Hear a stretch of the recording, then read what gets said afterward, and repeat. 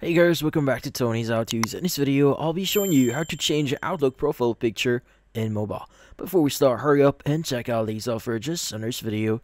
Let's get started. So if you're looking for a way to basically change your profile picture here via the Outlook or Outlook's mobile app here, well, there are a few things that you need to understand. Now, the thing with the mobile app for Outlook here is if you try accessing their settings here, there's no option for us to basically update our profile picture this way, so which is something really unfortunate. But the great thing about this one is there is another way or a alternative that you could try doing here to update our profile picture. Now, instead of accessing the actual app here, we need to open up any browser.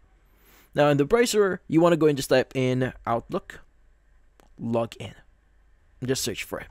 Now, from here you should see Outlook login. Let's go ahead and click on it, and from here you just need to click on sign in.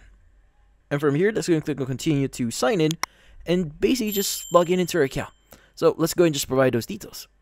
But once you've signed in, we're now ready to start updating our profile picture. Now, at the top right of your screen, you want to go and click on your personal icon or your current profile picture here. And you want to go and just choose the option here that says My Microsoft Account. Now, from here, it should open up your Microsoft account here, which also should contain your profile picture. So let's just wait for it to load up. Now, once you've logged in, you want to go and click on the top right icon here and just choose the My Profile option. Now, this should redirect you to your profile, which should contain the option for you to update your profile photo. Let's go and click on Change Photo. And from here, you can just click on Change Photo or Remove Photo here. Now, if you choose Change Photo, you need to go ahead and just choose the photo that you may want to use here. And just basically click on Save once you're done. And in this case, that's about it.